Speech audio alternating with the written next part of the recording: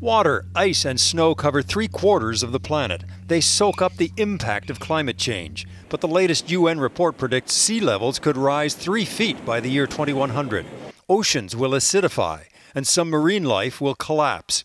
Climate change is coming fast, not just in the atmosphere, but in the water. The consequences for nature and humanity are sweeping and severe.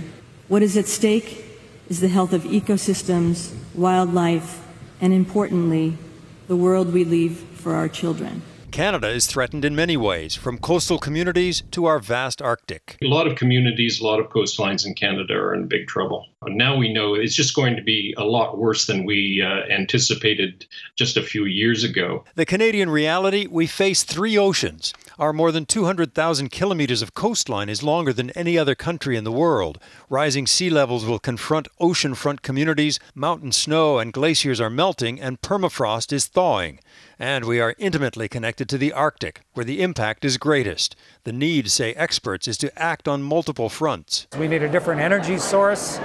We need to do carbon capture out of the atmosphere.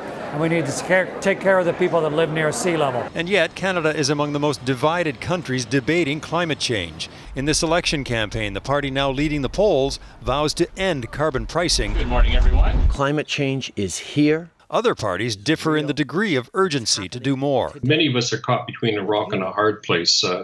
It's very difficult for Alberta to shift away from oil and gas development. But at the same time, we have to face the consequences. If we continue down this road, we're going to pay the price later. The bottom line from many experts, addressing climate change will involve some pain. So get on with it, because the pain will only get worse. Eric Sorensen, Global News, Toronto.